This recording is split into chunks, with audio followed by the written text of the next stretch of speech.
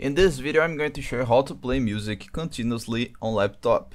It's a very quick and easy process, so make sure to follow along. First, I will point out that you can use any music player that you want to use, okay? In my case, I will show you on Spotify and on YouTube.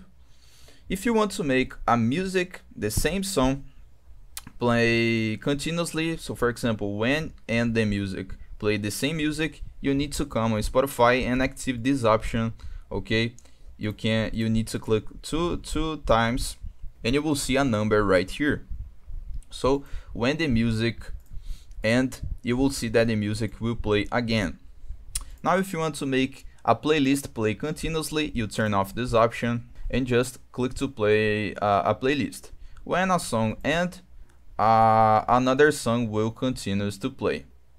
Now on YouTube you can search the playlist, so for example no copyright sounds playlist, and you will play all these songs continuously. So after that you will play all songs continuously on your laptop. I hope I helped you on how to play songs continuously in laptop. So if this video helped you in any way, hit the like button and subscribe to our channel to receive useful tips.